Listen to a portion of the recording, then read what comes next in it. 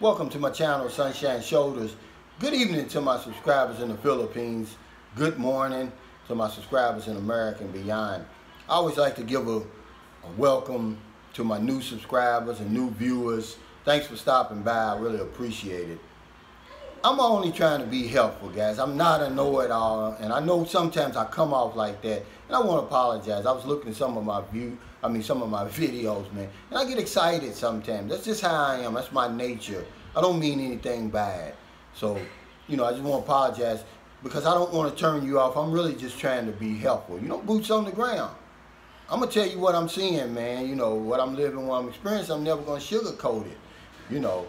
I live among the locals here. It's for your benefit.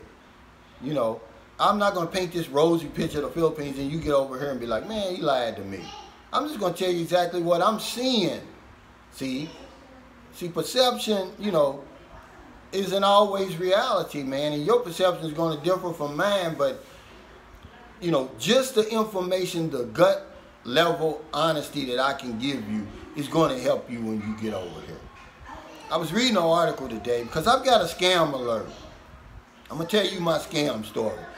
I believe we all got one, that's been coming back and forth to the Philippines. I've never shared it with anybody because I was embarrassed about it. But I thought, I better come clean because I read an article today that went right into what happened to me about 10 years ago.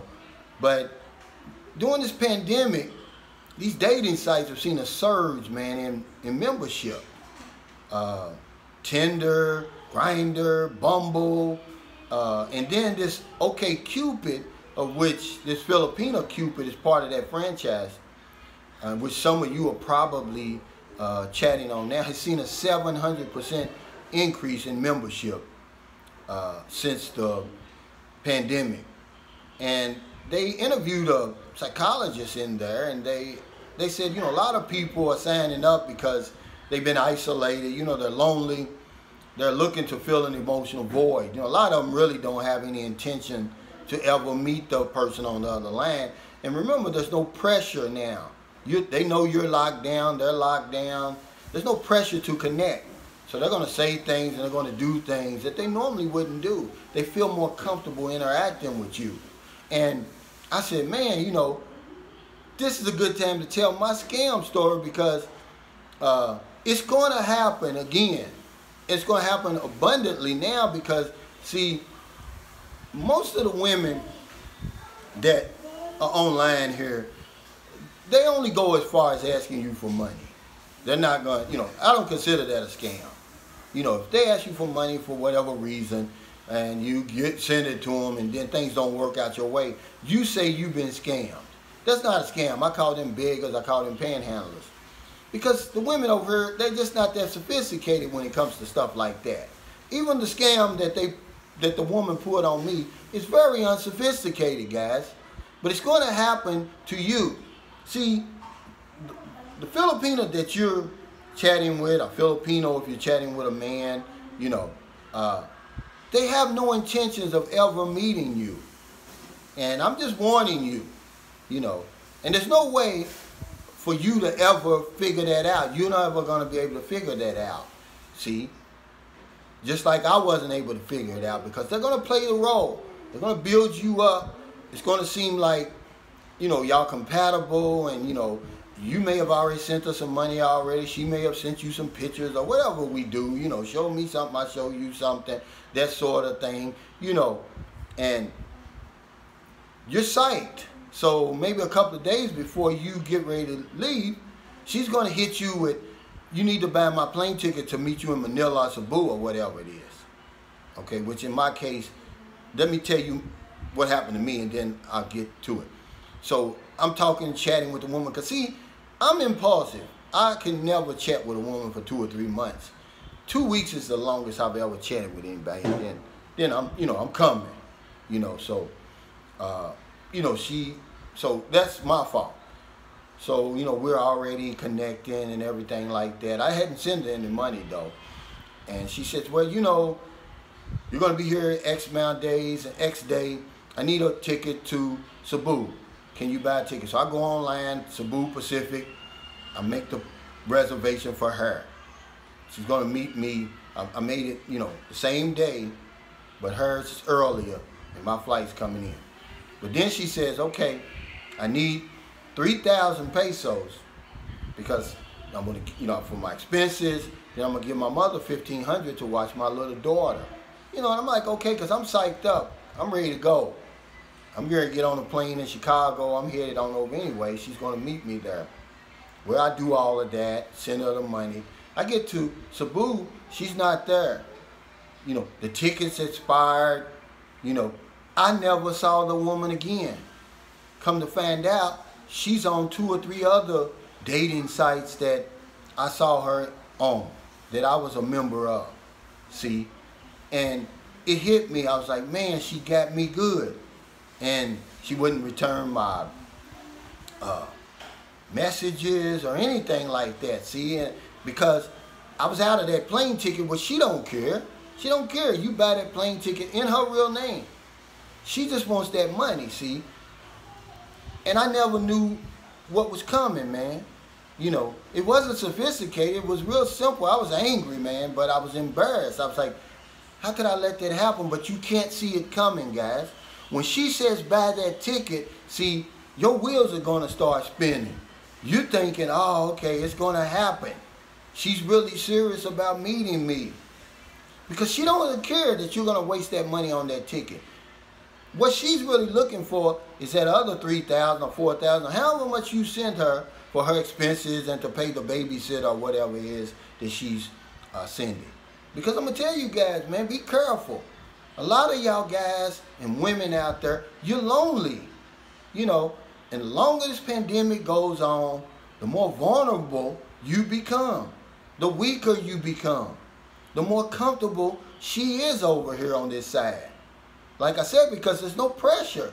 She knows you can't come to the Philippines. So she's going to do things she never would do. And it's the pandemic. You know, people are desperate now. They're going to send you pictures. They don't care.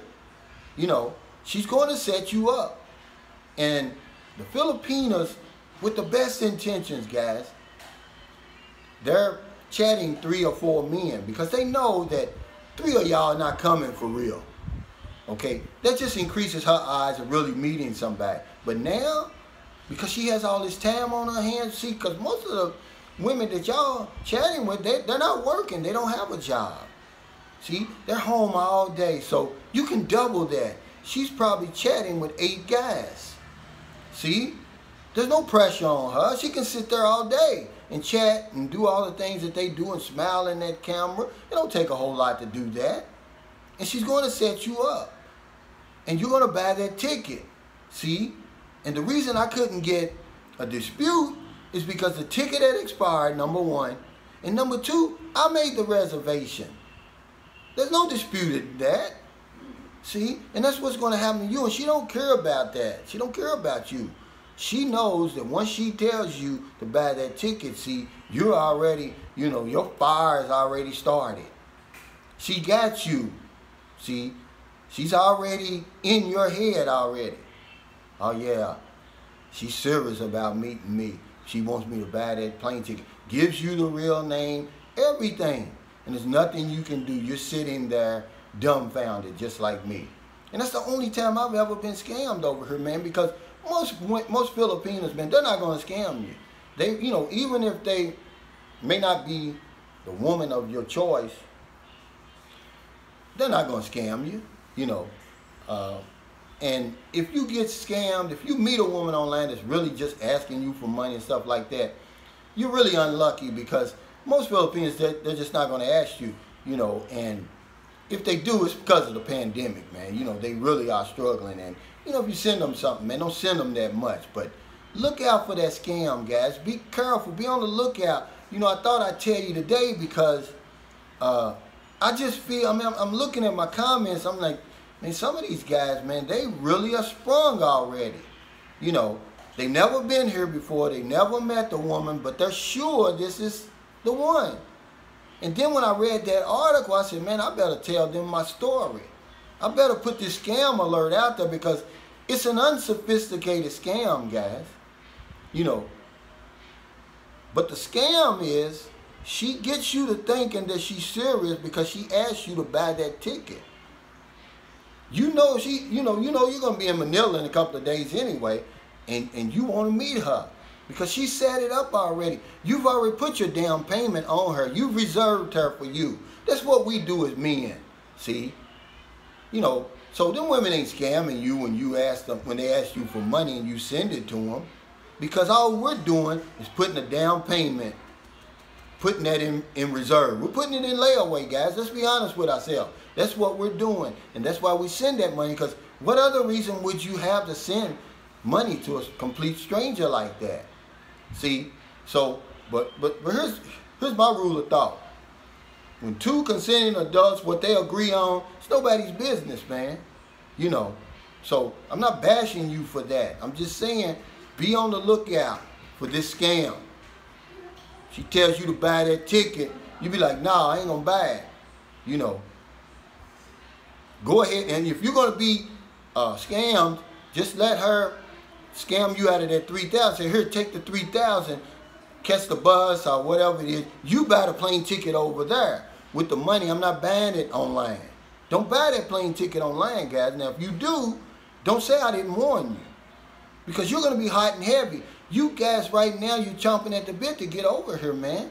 You're easy right now. You're vulnerable, man. You're lonely. You ain't got nobody over there. You know, this woman, man, you know, she's young, she's beautiful. And if you think she looks good on camera, man, wait till you get her in person. You can't resist it, guys, because I tried it. You can't resist it.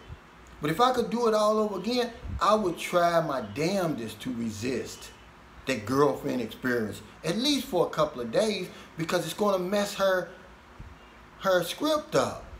You're going to tear the whole script up, and she's got to come back with something else. But when you come here and you see that young, soft, creamy skin, long, flowing hair, and more than likely they're going to have on some short shorts, because nobody wears Daisy Dukes like the Filipina, man. Nobody wears skinny jeans like the Filipina. She's going to disarm you, man. You know, so be careful, guys. That's my scam alert. Don't buy that plane ticket, okay? No matter how much you convince she's the one. You're going to send her some money. Be out of that money right there. Don't get tricked don't get tricked twice, okay? Because I'm going to tell you something. She's probably chatting with 8 men right now. And she's going to do 8 men like that. And that's a lick for her. See? What you got to understand something before I let you go is this. When you think, oh, I ain't going to send a number $50, man, that's a lick over here, $50. Especially during this pandemic. You don't think $25 is a lick over here right now. I'm telling you, man, I'm boots on the ground. 1,000 pesos is big money right now. About $20 right now. So you're sending her $50, $100, $200 because you think, oh, it ain't nothing to me. But you're in America. This isn't America. You dealing with the American economy. This is the Filipino economy, man. You send her $200, man, she don't give a damn if you come over here or not. See? So thank you for stopping by. I really appreciate it. I hope I helped you, man. You know, and ladies too, because, hey, I was reading an article today. I got something for you ladies. Y'all think that it's only the men, but I'm going to tell you something that's really sliding up under the woodwork. See, a lot of these Western women, Australians, Canadians, Americans, they're coming over here marrying Filipino men. Yeah. Of all the Filipino men that got married outside their race in 2018, 16% of them, they married Australians, 15.9% Americans, 10% Canadians. See, they're coming over here, but they're indiscreet about it. They don't get the sex pet label. They don't get any of that. But they're doing the same thing, guys. And the Filipino man gets a pass, too.